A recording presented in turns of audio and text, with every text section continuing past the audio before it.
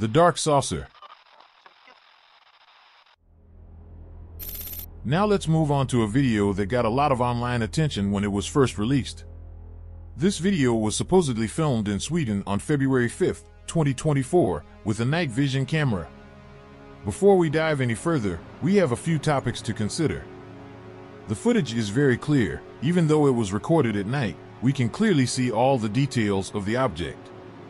It's definitely not a drone, it has no helix, and it flashes absolutely no lights. Now, taking a closer look at the object, we can see a saucer-shaped object moving in a linear way across the sky. Also, it seems to be made of some sort of metal, since we can see the reflections on its surfaces. The object also seems to be silver, and it has a horizontal surface hanging from the bottom. As stated before, even though it got a lot of attention online, nobody could point out what that object could possibly be.